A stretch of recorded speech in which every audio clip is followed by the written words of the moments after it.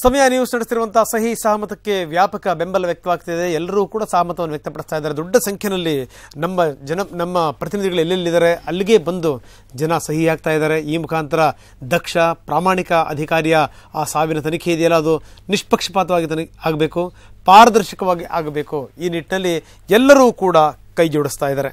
ಬನ್ನಿ ಇದ್ರ ಬಗ್ಗೆ ಮಾತಾಡೋಣ. ಸುಬಾನಿ ಪಿಂಜಾರ ನಮ್ಮೊಂದಿಗೆ ಈಗ ದೂರವಾಣಿ ಸಂಪರ್ಕದಲ್ಲಿದ್ದಾರೆ, ಬಳ್ಳಾರಿ ಪ್ರತಿನಿಧಿ. ಸುಬಾನಿ, ನನ್ನ ಧ್ವನಿ ಕೇಳ್ತಾ ಇದೆಯಾ? ಹೆಂಗಿದೆ ಜನರ ಸ್ಪಂದನೆ, ಹೆಂಗಿದೆ? ರಂಗನಾಥ್ ಸರ್, ಇಂದು ಬೆಳಗ್ಗೆಯಿಂದ ನಾವು ಈ ಸಹಿ ಸಂಗ್ರಹಣ ಅಭಿಯಾನವನ್ನು ಕೈಗೊಂಡಿದ್ದೀವಿ. ಅಂದ್ರೆ ಈ ಬಳ್ಳಾರಿ ಗಡಿಗಿ ಚೆನ್ನಪ್ಪ ರಸ್ತೆ ಮತ್ತು ಬೆಂಗಳೂರು ರಸ್ತೆ, ನಂತರ ಇವಾಗ ನಾವು ಬಳ್ಳಾರಿಯ ಸರಳದೇವಿ ಕಾಲೇಜ್ನಲ್ಲೂ ಕೂಡ ಸಹಿ ಸಂಗ್ರಹಣೆ ಮಾಡುವಂತ ಕೆಲಸ ಮಾಡ್ತೀವಿ.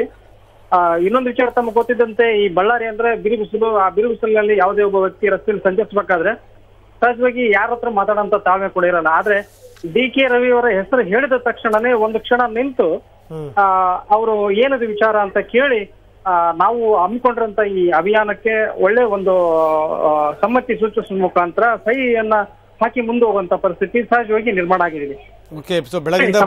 ಕೈಗೊಂಡಿರುವಂತ ಈ ಅಭಿಯಾನಕ್ಕೆ ಒಂದು ಬಳ್ಳಾರಿಯಂತೂ ಉತ್ತಮ ಪ್ರತಿಕ್ರಿಯೆ ವ್ಯಕ್ತವಾಗಿದೆ ಅಂತ ಹೇಳಿ ತಪ್ಪಾಗಬಾರದು. ಎಷ್ಟೊತ್ತಿಗೆ ಶುರು ಆಯ್ತು? ಎಷ್ಟು ಜನ ಸಹಿ ಹಾಕಿರಿ ಇಲ್ಲಿ ತನಕ ಅಂದಾಜು? ಬೆಳಗ್ಗೆ 7 ಗಂಟೆಯಿಂದ ನಾವು ಈ ಸಹಿ ಸಂಗ್ರಹಣ ಪ್ರಾರಂಭ ಮಾಡಿದೀವಿ. ಸದ್ಯಕ್ಕೆ ಇವಾಗ ನಮ್ಮಲ್ಲಿ 20,000 ಸಹಿ ಸಂಗ್ರಹ ಆಗಿದೆ. Okay, thank you very much Subhani ತಮ್ಮೆಲ್ಲ ಮಾಹಿತಿಗೆ. ಚಿಕ್ಕಮಗಳೂರಿನಿಂದ ಚೇತನ್ ನಮ್ಮೊಂದಿಗೆ ಈಗ ದೂರವಾಣಿ ಸಂಪರ್ಕದಲ್ಲಿದ್ದಾರೆ. ಚೇತನ್, ಸಹಿ ಸಂಗ್ರಹ ಚಳವಳಿಗೆ, ಸಹಿ ಸಹಮತಕ್ಕೆ ಯಾವ ರೀತಿ ಒಂದು ಸ್ಪಂದನೆ ವ್ಯಕ್ತವಾಗ್ತಿದೆ ಚಿಕ್ಕಮಗಳೂರಲ್ಲಿ? ಬೆಳಗ್ಗೆ 8:30ಕ್ಕೆ ಏನೊಂದು ಬಸವನಹಳ್ಳಿ ಮುಖ್ಯ ರಸ್ತೆಯಲ್ಲಿ ನಾವೊಂದು ಚಾಲನೆ ನೀಡಿದ್ದು, ಒಂದು ಪ್ರಪ್ರಥಮವಾಗಿ ನಮಗೆ ನಗರಸಭಾಧ್ಯಕ್ಷ ಪುಷ್ಪರಾಜ್ ಅವರೊಂದು ಸಹಿ ಹಾಕುವ ಮೂಲಕ ಒಂದು ಚಾಲನೆ ಮಂತ್ರಿ ಈ ಒಂದು ಕಾರ್ಯಕ್ರಮದ ಬಗ್ಗೆ ಒಂದು ಉತ್ತಮ ಒಂದು ಬೆಂಬಲವನ್ನು ಸಹ ವ್ಯಕ್ತಪಡಿಸಿದ್ರು. ಅವ್ರಂಗ ಬೆಳಗಿನಿಂದ ಸಾಕಷ್ಟು ಜನ ನಾವೆಲ್ಲಿ ಸ್ಥಳದಲ್ಲಿ ಇರ್ತೀವಿ ಅಂತ ಹೇಳಿ ದೂರವಾಣಿ ನಮ್ಮ ನಂಬರ್ಗಳಿಗೆ ಕರೆ ಮಾಡಿ ಬಂದು ಇಲ್ಲಿ ಸಹಿಯನ್ನು ಸಹ ಮಾಡ್ತಾ ಇದ್ದಾರೆ. ಮತ್ತೆ ಹೆಚ್ಚಾಗಿ ವಿದ್ಯಾರ್ಥಿಗಳು ಸಹ ಈ ಒಂದು ಸಹಿ ಸಂಗ್ರಹದಲ್ಲಿ ಭಾಗವಹಿಸುತ್ತಾ ಇರೋದೊಂದು ವಿಶೇಷ. ಮತ್ತೆ ವ್ಯಾಪಕವಾಗಿ ಇಲ್ಲಿವರೆಗೊಂದು 500ರಿಂದ 600 ಜನ ಸ್ವಯಂ ಪ್ರೇರಿತವಾಗಿ ಬಂದು ನಮಗೆ ಒಂದು ಸಹಿ ಹಾಕುವ ಮೂಲಕ ಒಂದು ಕಾರ್ಯಕ್ರಮಕ್ಕೆ ಬೆಂಬಲ ವ್ಯಕ್ತಪಡಿಸಿದ್ದಾರೆ. ಈಗಾಗಲೇ ನಾವೇನೊಂದು ನಗರಸಭೆಯಲ್ಲಿ ಇದ್ದೀವಿ, ನಗರಸಭೆಯಲ್ಲೂ ಸಾಕಷ್ಟು ಒಂದು ಬೆಂಬಲ ಸಿಗ್ತಾ ಇದೆ ರಂಗನಾಥ್. Okay, fine. ಸೊ ಒಳ್ಳೆ ರೀತಿಯ ಸ್ಪಂದನೆ ಇದೆ ಹಾಗಾದ್ರೆ ಎಲ್ಲ ಕಡೆಯಿಂದ. ಚಿಕ್ಕಮಗಳೂರು ಭಾಗದಲ್ಲಿ ಈಗ ನಮಗೆ ಸಾಕಷ್ಟು ಬೆಂಬಲ ಸಿಗ್ತಾ ಇದೆ. ಬಹುತೇಕವಾಗಿ ಒಂದು ಹಳ್ಳಿ ಭಾಗದಿಂದ ಹೆಚ್ಚಾಗಿ ನಮಗೆ ಕರೆ ಮಾಡ್ತಿರುವಂತದ್ದು. ಅವ್ರು ಹೇಳುವಂತದ್ದು ನಾವು ಸಹಿ ಹಾಕ್ಬೇಕು, ನಾವು ಮಧ್ಯಾಹ್ನ ನಂತರ ಬಂದು ನಿಮಗೆ ಸಿಗ್ತೇವೆ, ನಿಮ್ಮ ಒಂದು ಕಾರ್ಯಕ್ರಮಕ್ಕೆ ಬೆಂಬಲವನ್ನು ನೀಡ್ತೇವೆ, ಮತ್ತೆ ನಾವು ಸಹಿ ಹಾಕುವ ಮೂಲಕ ಒಂದು ಡಿ.ಕೆ. ರವಿ ಅವರ ಒಂದು ಸಾವಿನ ಪ್ರಕರಣಕ್ಕೆ ಒಂದು ತನಿಖೆ ನಡೆಸುವಂತೆ ಒಂದು ಆಗ್ರಹವನ್ನು ಸಹ ಮಾಡ್ತೇವೆ ಅಂತ ಒಂದು ಮಾತನ್ನ ಹೇಳ್ತಾ ಇದ್ದಾರೆ Ranganath. Okay, thank you very much. Sushil Kumar ಹಾವೇರಿಂದ ದೂರವಾಣಿ ಸಂಪರ್ಕದಲ್ಲಿದ್ದಾರೆ. ಸುಶೀಲ್, ಹೆಂಗಿದೆ ಜನರ ಸ್ಪಂದನೆ, ಹೇಗಿದೆ? ನಿಜಕ್ಕೂ ಏನು ಒಂದು ಡಿ.ಕೆ. ರವಿ ಅವರ ಒಂದು ಸಾವಿನ ಸತ್ಯವನ್ನ ತಿಳ್ಕೊಳ್ಬೇಕು ಅನ್ನೋದು ರಾಜ್ಯದ ಜನರ ಒಂದು ಅಭಿಪ್ರಾಯ ಏನಾಗಿದೆ. ಅದಕ್ಕೆ ಈಗ ನಿಜವಾಗ್ಲೂ ಸಮಯ ವಾಹಿನಿ ಒಂದು ನಿಜವಾದ ರೀತಿಯಲ್ಲಿ ಸ್ಪಂದಿಸಿದೆ. ಅದಕ್ಕೆ ಅಭೂತಪೂರ್ವವಾದ ಬೆಂಬಲ ವ್ಯಕ್ತವಾಗ್ತಾ ಇದೆ. ರಾಜ್ಯದ ಜನರಲ್ಲಿ ಸತ್ಯದ ಒಂದು ಹುಡುಕಾಟ ಇದೆ ಅನ್ನೋದಕ್ಕೆ ಈ ಸಮಯದ ಒಂದು ಸಹಿ ಸಂಗ್ರಹದ ಅಭಿಯಾನ ಏನಿದೆ ಇದು ಸಾಕ್ಷಿಯಾಗಿದೆ ಅಂತ ಹೇಳ್ಬಹುದು. ಹಾವೇರಿಯ ನಗರದಾದ್ಯಂತ ಸಾಕಷ್ಟು ಜನರಲ್ಲೂ ಕೂಡ ಈ ಬಗ್ಗೆ ಒಂದು ಅವೇರ್ನೆಸ್ ಮೂಡಿದೆ.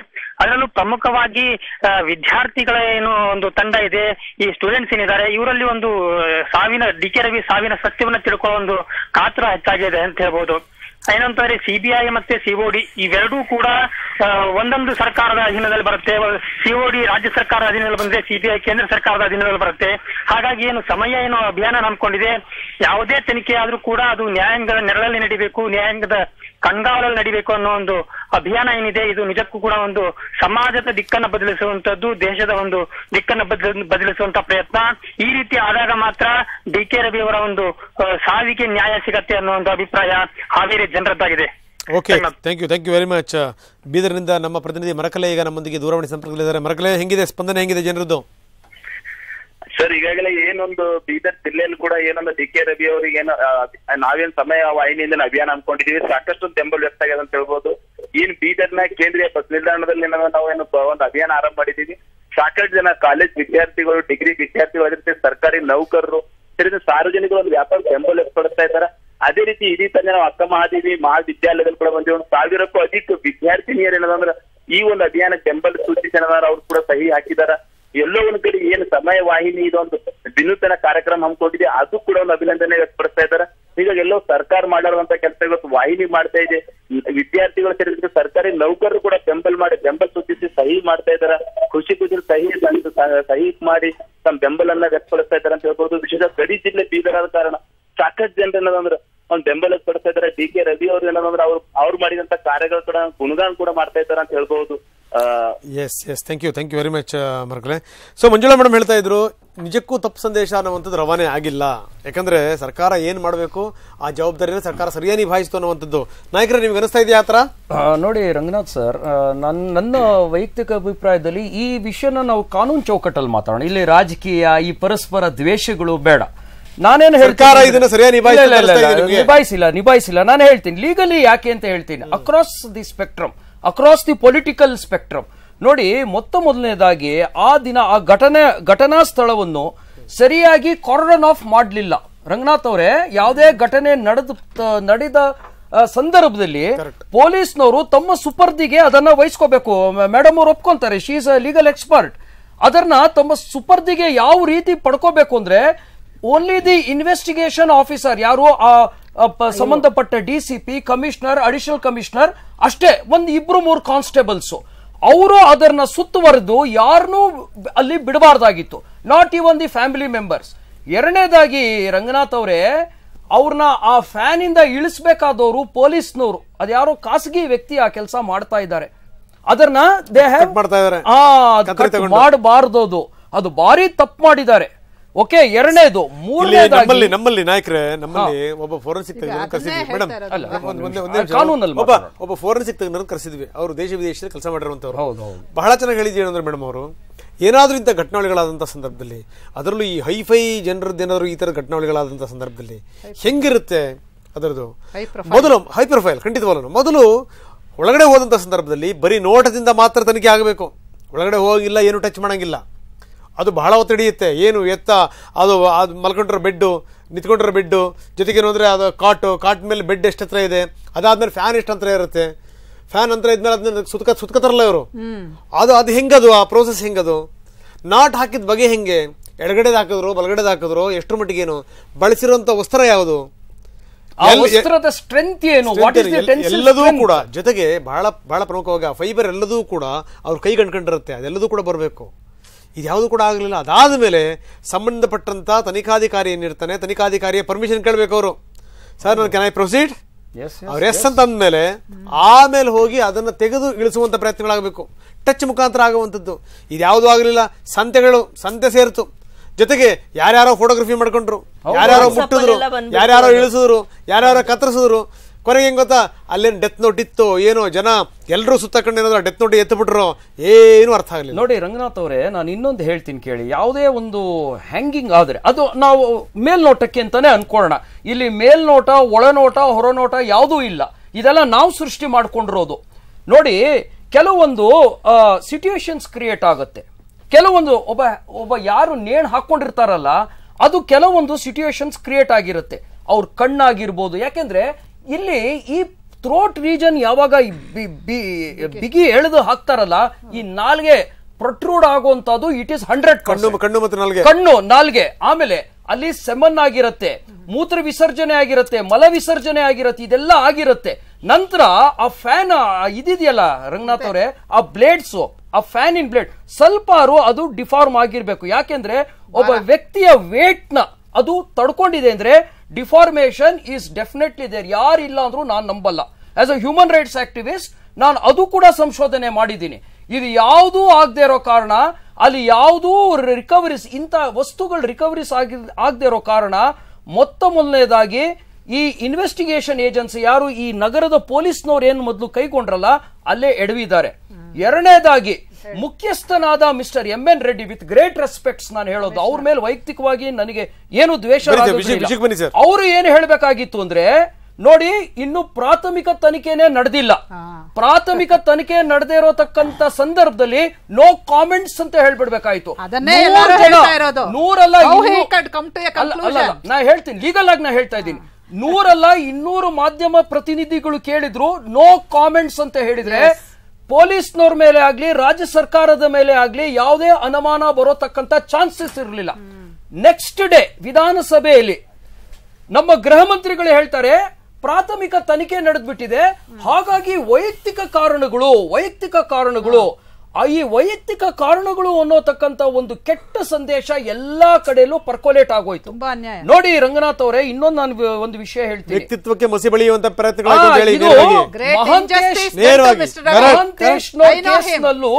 ಮಹಂತೇಶ್ನವ್ರ ಕೇಸ್ನಲ್ಲೂ ಇದೇ ತರ ಟ್ರೈ ಮಾಡಿದ್ರು. ಅವರ ಮೊಬೈಲ್ ಅಲ್ಲೇ ಅದ್ಯಾವ್ದೋ ಚಿತ್ರ ಇದೆ, ಒಂದು ಹೆಣ್ಮಗಳದು ಚಿತ್ರ, ಈ ತರ ಮಾಡಿ ಏನ್ ಮಾಡ್ತಾರೆ ಅಂದ್ರೆ ತೇಜಾವಧೆ ಮಾಡೋದು. ಈಗ ಒಬ್ಬ ವ್ಯಕ್ತಿನ ತೇಜಾವಧೆ ಮಾಡ್ಬೇಕು ಅಂದ್ರೆ ಅವ್ರು ಇಲ್ಲ ಭ್ರಷ್ಟರಾಗಿ ಮಾಡ್ಬಿಡ್ತಾರೆ, ಅವ್ರನ್ನ ಭ್ರಷ್ಟರಾಗಿ ಮಾಡ್ಬಿಡ್ತಾರೆ. ಇಲ್ಲ ಅಂದ್ರೆ ಕ್ಯಾರೆಕ್ಟರ್ ಅಸಾಸಿನೇಷನ್ ಅಂತ ನಾವೇನ್ ಹೇಳ್ತೀವಲ್ಲ, ಅದಕ್ಕೆ ಮುಂದಾಗ್ತಾರೆ. ಗೃಹ ಮಂತ್ರಿಗಳು ಏನ್ ಹೇಳ್ಬೇಕು, legally let us discuss this ಅಲ್ಲ, ನಾ ಹೇಳೋದು ಗೃಹ ಮಂತ್ರಿಗಳು ಏನ್ ಹೇಳ್ಬೇಕಾಯ್ತು ನೋಡಿ, ಇನ್ವೆಸ್ಟಿಗೇಷನ್ ಈಸ್ ಇನ್ ಪ್ರೋಗ್ರೆಸ್, ಬಹಳ ಗಂಭೀರವಾದ ಪ್ರಾಥಮಿಕ ತನಿಖೆ ನಡೀತಾ ಇದೆ. ಅಟ್ಲೀಸ್ಟ್ 1-2 ಅಂಶ ಬಂದ ಮೇಲೂ ನಾನು ಈ ಸದನಕ್ಕೆ ತಿಳಿಸ್ತೀನಿ ಅಂತ. ಆಮೇಲೆ ಇವ್ರೇನ್ ಹೇಳ್ತಾರೆ, ಇಂಟ್ರೀಮ್ ರಿಪೋರ್ಟ್ ಅಂತ. ಇಂಟ್ರೀಮ್ ರಿಪೋರ್ಟ್ ಅನ್ನೋದು ಇಲ್ಲವೇ ಇಲ್ಲ CRPC. ಮೇಡಮ್ ಇದೆಯಾ CRPC ಅಲ್ಲಿ? There is something called as a final report. Demand of no, ಹೇಳ್ತೀನಿ. ಇಂಟ್ರೀಮ್ ರಿಪೋರ್ಟ್ಸ್ ಸಾಕಷ್ಟು ಸಂದರ್ಭಗಳಲ್ಲಿ ಸಾಕಷ್ಟು ರಾಜ್ಯಗಳು ನೋಡಿ ಸ್ವಲ್ಪ ನನಗೆ ನೋಡಿ ಮೇಡಮ್ ಒಂದ್ ನಿಮಿಷ ನೋಡಿ. ಇಂಟ್ರೀಮ್ ರಿಪೋರ್ಟ್ ಫೈನಲ್ ರಿಪೋರ್ಟ್ ಅನ್ನೋದಿಲ್ಲ. ಇದು ಹೆಂಗೆ ಅಂದ್ರೆ ನಾನು ಈಗ FIR ಹಾಕ್ತೀನಿ, ಆಮೇಲೆ ಚಾರ್ಜ್ ಶೀಟ್ ಹಾಕ್ತೀನಿ ಅಂತ. No, it is not like that. There is something called as the ಅಂತಿಮ ವರದಿ. ಅದೊಂದು.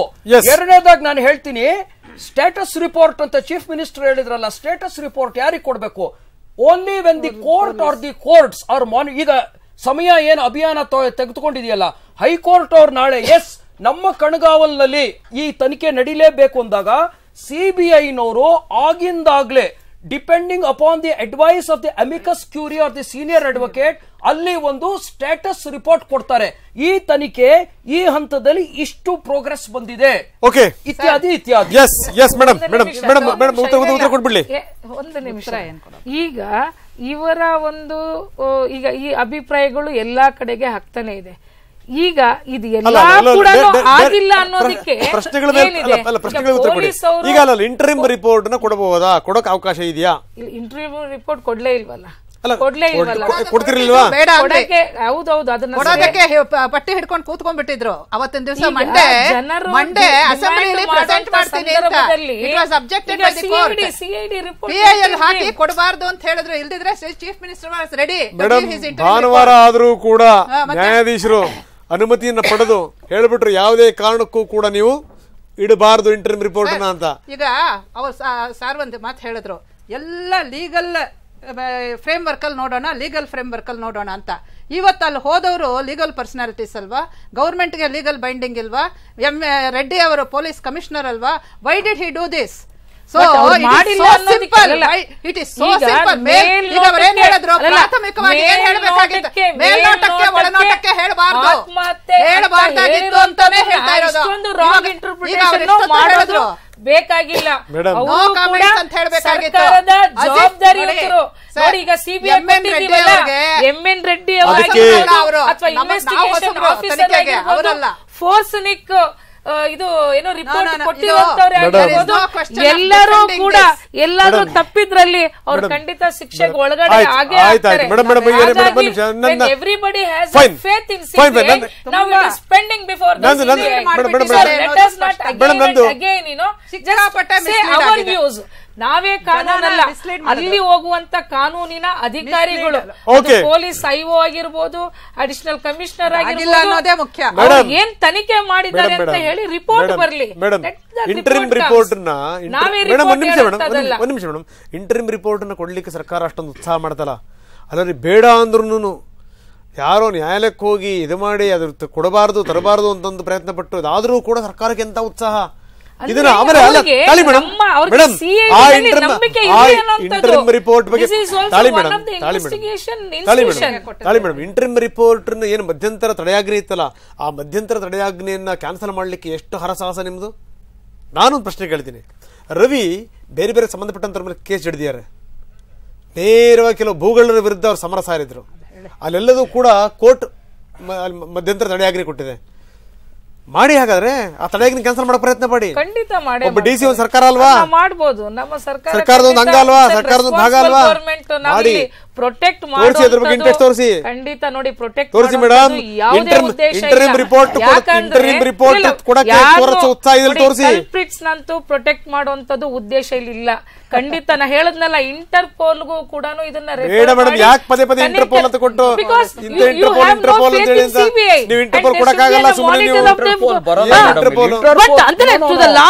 ನಿಮ್ಗೆ ಯಾವ ಇನ್ಸ್ಟಿಟ್ಯೂಷನ್ ಮೇಲೂ ಕೂಡ ನಂಬಿಕೆ ಇಡಬೇಕು ಅನ್ನುವಂತ ಸಂದೇಶ ಕೂಡ ನಾವು ಜನರಲ್ ಕೊಡಬೇಕಾಗುತ್ತೆ. ಅಂದ್ರೆ ಇಫ್ ಎನಿ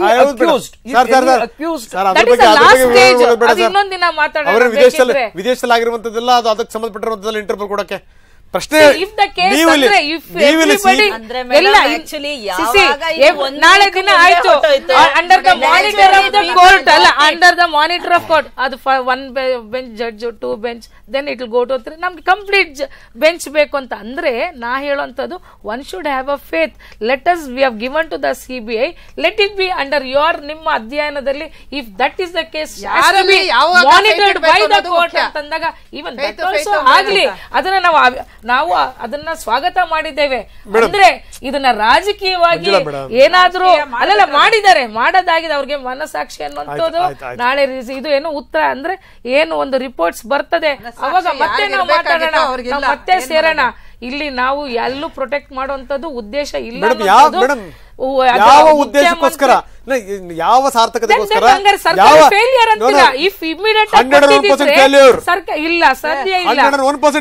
ನಿಮ್ಮ ಅಭಿಪ್ರಾಯ ಆಗಿರ್ಬೋದು, ಅಲ್ಲ ಫೇಲಿಯರ್ ಆಗಿದ್ರೆ ಇಮಿಡಿಯೇಟ್ ಆಗಿ ನೋಡಿ CIDಗೆ ಇದೇ ರೀತಿ ಒಂದು ಅಭಿಯಾನ ಮಾಡಿಸ್ಬಿಡಿ ಮೇಡಮ್. ಖಂಡಿತ ಕಾಂಗ್ರೆಸ್ನವರೇ ಮಾಡಿಸ್ಬಿಡಿ. ಕಾಂಗ್ರೆಸ್ ರೆಸ್ಪಾನ್ಸಿಬಲ್ ಇದೇ ರೀತಿ ಅಭಿಯಾನ ಮಾಡಿಸ್ಬಿಟ್ಟು ಸೈನ್ ತಗೊಂಡ್ಬಿಡಿ. ಯಾಕೆ ಮಾಡ್ಬೋದು ಆಸ್ ಎ ವಿಮೆನ್ ಅಲ್ಲ. ಒಂದ್ ವಾರ ಅಲ್ಲ, ರವಿ ಅವರ ಇದು ಸಾವಿನ ಬಗ್ಗೆ ನಾವು ರಾಜಕಾರಣ ಮಾಡೋದು ಬೇಡ. ನಾವು ರಾಜಕಾರಣ ಮಾಡೋದಕ್ಕೆ ಸಾಕಷ್ಟು ವೇದಿಕೆಗಳನ್ನ ಮಾಡಿದ್ದಾರೆ. ನೀವು ಮಾಡಿದೀರಾ, ನಾವು ಮಾಡಿಲ್ಲ, ನೀವು ಮಾಡಿದೀರಾ. ಹಾಗಾಗಿ ರಾಜಕಾರಣ ಹೊರತುಪಡಿಸಿ ಇವತ್ತು ನಾವು CBI ಕೊಟ್ಟಿದ್ದೀವಿ. Let us have confidence on that institution. ಇವತ್ತು ಅವ್ರಿಗೆ ಬೇಕಾದಾಗ CBI ಬಗ್ಗೆ ಕಾಂಗ್ರೆಸ್ ಪಕ್ಷದಿಂದ ಅನ್ಯಾಯ ಆಗೋದಿಲ್ಲ. ಅದು ಕೇಳ್ರಿ, ಅದಕ್ಕೆ ಇವತ್ತು ಅಲ್ಲ 10 ಜನ ನೀವು ಮಾತಾಡ್ತಾ ಇರೋವಾಗ ಜನರಿಗೆ ಇನ್ನೊಂದು ಗೊತ್ತಾಗ್ಬೇಕಾಗತ್ತೆ, ಇಲ್ಲಿ ಅನ್ಯಾಯ ಆಗೋದಿಲ್ಲ. ಆಗೋಗಿದೆ, ಅನ್ಯಾಯ ಆಗೋಗಿದೆ ಮೇಡಮ್. ನಿಜವಾಗಿ ರವಿ ಅವರ ಸಾವು ಬಗ್ಗೆ ಅನ್ಯಾಯ ಆಗಲ್ಲ ಅಂತ ಯಾರಿಂದ ಹೋಗ್ಬೇಕೇಳಿ ಸಂದೇಶ? ಅದು ನಮ್ಮಿಂದ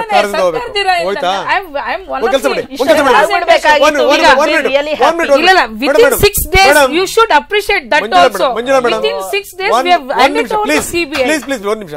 ಈಗ ಕಾಂಗ್ರೆಸ್ ಇಂದ ನೀವು ಒಂದು ಕೆಲಸ ಮಾಡಿ, ಒಂದು ಸರ್ವೆ ಮಾಡಿಸಿ, ಒಂದು ಇಂಟರ್ನಲ್ ಸರ್ವೆ ಮಾಡಿಸಿ. ಇದಾದ ಮೇಲೆ ನಮ್ಮ ವರ್ಚಸ್ ಎಷ್ಟು ಕಡಿಮೆ ಆಗಿದೆ, ಜನ ನಮ್ಮ ಮೇಲೆ ಎಷ್ಟು ವಿಶ್ವಾಸ ಕಳ್ಕೊಂಡಿದ್ದಾರೆ.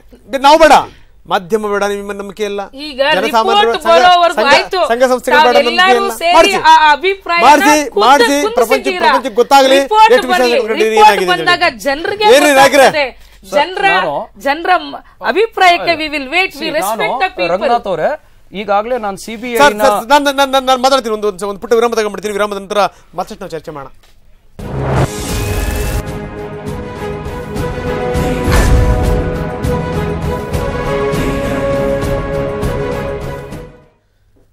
ಸಹಿ ಸಹಮತ ಅಭಿಯಾನಕ್ಕೆ ಬಹಳ ದೊಡ್ಡ ಪ್ರಮಾಣದಲ್ಲಿ ಬೆಂಬಲ ವ್ಯಕ್ತವಾಗ್ತಿರುವಂಥದ್ದು ಎಲ್ಲ ಜಿಲ್ಲೆಗಳಲ್ಲಿ. ನಾವು ಜಿಲ್ಲಾಧಿಕಾರಿಗಳ ಕಚೇರಿ ಅಂತ ಅಂದ್ಕೊಂಡ್ವಿ ನಿಜ, ಆದರೆ ಬರೀ ಜಿಲ್ಲಾಧಿಕಾರಿಗಳ ಕಚೇರಿ ಬಳಿಯಲ್ಲಿದ್ದರೆ ಆಗೋಲ್ಲ, ಬೇರೆ ಬೇರೆ ಕಡೆಯಿಂದಲೂ ಕೂಡ ಜನ ಬರ್ತಾ ಇದ್ದಾರೆ. ಅಥವಾ ನೀವೆಲ್ಲಿಗೆ ಬರ್ತಾ ಇದ್ದೀರಿ, ಅಥವಾ ನಾವೆಲ್ಲಿ ಬರಬೇಕು, ಈ ರೀತಿ ಪ್ರಶ್ನೆಗಳನ್ನು ನಮ್ಮ ಪ್ರತಿನಿಧಿಗಳಿಗೆ ಹಾಕ್ತಾ ಇದ್ದಾರೆ. ಅವರೇ ವಾಲಂಟಿಯರ್ಲಿ ಬರ್ತಾ ಇದ್ದಾರೆ. ನಂಬಲಿಕ್ಕಿಲ್ಲ ನೀವು, ಕೂಲಿ ಕಾರ್ಮಿಕರು ಕೂಡ ಅವರಿಗೆ ಕಾನೂನು ಗೊತ್ತಿರಲ್ಲ, ಅವ್ರಿಗೆ ಕಟ್ಟಳೆಗಳು ಗೊತ್ತಿರಲ್ಲ, ಅವ್ರಿಗೆ ಎಂಥದ್ದು ಗೊತ್ತಿರಲ್ಲ ಪಾಪ. ಅಂಥ ಕೂಲಿ ಕಾರ್ಮಿಕರು ಕೂಡ ಈ ಅಧಿಕಾರಿಯ ಸಾವಿನ ಹಿನ್ನೆಲೆಯಲ್ಲಿ ಬಹಳ ಅನ್ಯಾಯ ಆಗಿದೆ, ನ್ಯಾಯ ಸಿಗಬೇಕು ಅಂತ ಹೆಬ್ಬೆಟ್ಟತ್ತು ಹೋಗ್ತಾ ಇದ್ದಾರೆ. ಇದು ಜನಜಾಗೃತಿ ಅಂದರೆ. ಜನ ಒಂದ್ಸರಿ ಎದ್ದು ನಿಂತರು ಅಂತಂತಂದರೆ, ಒಂದ್ಸರಿ ಜಾಗೃತಿ ಮೂಡ್ತು ಅಂತಂದರೆ ಅಷ್ಟು ಸುಲಭ ಅಲ್ಲ ಅಲಗಡಿಸ್ಲಿಕ್ಕೆ ಅಂತಾರಲ್ಲ. ಇದೇ ನೋಡಿ, ಜನ ಇದ್ದರೆ ಸಮಾಜ ಎದ್ದು ನಿಲ್ಬೋದು ಅಂತ ಅನ್ಲಿಕ್ಕೆ ಇದೊಂದು ಸಾಕ್ಷಿ ಆಗಿರುವಂಥದ್ದು. ಚಾಮರಾಜನಗರದಿಂದ ನಂದೀಶ್ ನಮ್ಮ ರಿಪೋರ್ಟರ್ಗೆ ನಮ್ಮೊಂದಿಗೆ ದೂರವಾಣಿ ಸಂಪರ್ಕದಲ್ಲಿದೆ. ನಂದೀಶ್, ಹೇಗಿದೆ ಸ್ಪಂದನೆ? ರಂಗನಾಥ್, ಗಡಿ ಜಿಲ್ಲೆ ಚಾಮರಾಜನಗರ ಅಭೂತಪೂರ್ವ ಏನು ಸಮಯ ನ್ಯೂಸ್ ಹಮ್ಮಿಕೊಂಡಿದೆ. IAS ಅಧಿಕಾರಿ DK ರವಿ ಅವರ ನಿಗೂಢ ಸಾವಿನ ಒಂದು ತನಿಖೆಯನ್ನ ನ್ಯಾಯಾಂಗದ ಕಣ್ಗಾವಲಿನಲ್ಲಿ ನಡೀಬೇಕು ಅಂತ ಏನು ಸಮಯ ಸಭೆಯನ್ನ ಹಮ್ಮಿಕೊಂಡಿದೆ. ಆ ಒಂದು ಸಹಿ ಸಂಗ್ರಹ ಅಭಿಯಾನಕ್ಕೆ ಬೆಳಿಗ್ಗೆ 8 ಗಂಟೆಯಿಂದಲೇ ಅಭೂತಪೂರ್ವ ಸ್ಪಂದನೆ ಸಿಕ್ಕಿದೆ.